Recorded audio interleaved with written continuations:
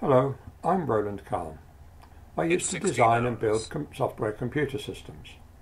My company, Face-to-Face Behaviour Enhancement, helps people work together.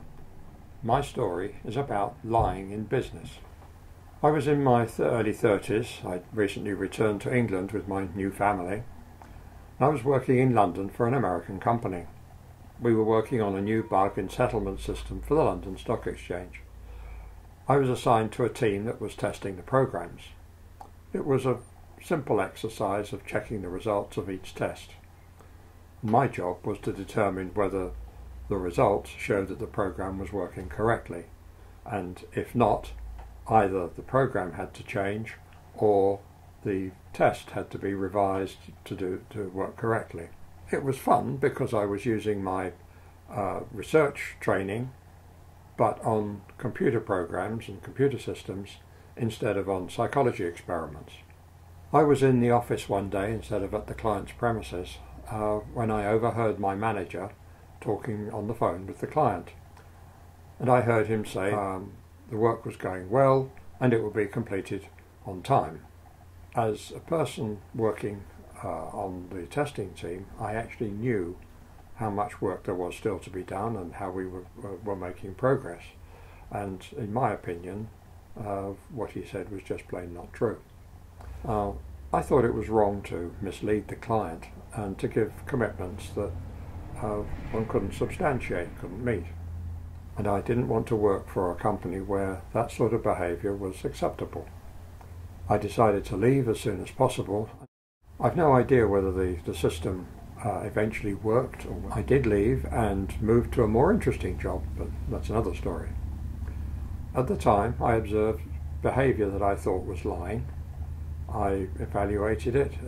I thought it was unacceptable behaviour and changed my job. With hindsight and much more experience, I'd be more cautious because there are other interpretations. I heard only one side of the conversation. I didn't know the personal relationships between the manager and the client. I didn't know the details of the project, and perhaps most importantly, I didn't know the issue that they were actually discussing. I still maintain that lying is not acceptable behaviour in business. My thought at the time was that one must always tell the literal truth, a simple principle that can lead to unfortunate results. A better principle, with higher integrity, is to make sure that the message received is what you want the recipient to hear. To do this, you have to understand how your partner thinks, what he's worrying about, the sort of language and phrases that he uses. In this case, what I heard as "we'll finish testing by next month" might actually convey the message, "It's okay, the issue's been dealt with, and we'll finish on schedule." The message conveyed and understood would be truthful, but the words used and understood literally would not. At the time, I was young and naive. I felt my first responsibility was to provide for my family. I wasn't willing to challenge my manager, risk not only my job, but my reputation, and perhaps my career as well. I voted with my feet and left the job in protest. But I didn't have the courage to say why I was leaving, and I didn't give the company the opportunity to reply, explain, or defend itself. If you like, I lacked the moral courage and strength of character.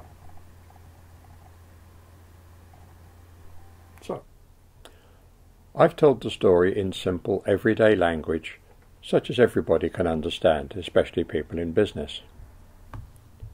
I became a Quaker because it gave me a reason to get out of bed in the morning, a reason for living. And part of that was the integrity of living out my beliefs in everyday situations. Some people believe lying and dishonesty are a necessary part of business. My experience is just the opposite. You don't do business with people you don't trust. Being truthful and being seen to be honest is essential for that. Lying is just not acceptable. My integrity as a Quaker needed to be expressed in some practical way. I left the company. I believe people have equal worth, and I should treat them with the same respect that I reserve for myself. This was a situation where my standards and values were in conflict with those of my manager. It would have been more honest to recognise the conflict and ask my manager, calmly and politely, what the phone call had been about, because it seemed to me to be dishonest. That would have treated him as a rational, responsible person instead of as a demon. Confronting it on the basis of equality, with the common object of a successful project and a happy client, would have resolved the conflict. We would both have emerged with stronger and with a better relationship. But that insight didn't come until much later. The root of my mismanagement was my own feeling of inferiority, low self-confidence, and so on. Dealing with that is a story for another day.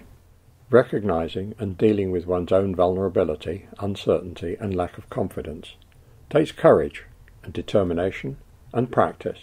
It also takes the ability to see a situation from someone else's point of view.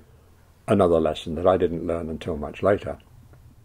If you want to use Christian language, God was testing me, challenging me to put my Quaker principles into practice. He was teaching me lessons about confronting the evils of this world and living humbly in His grace.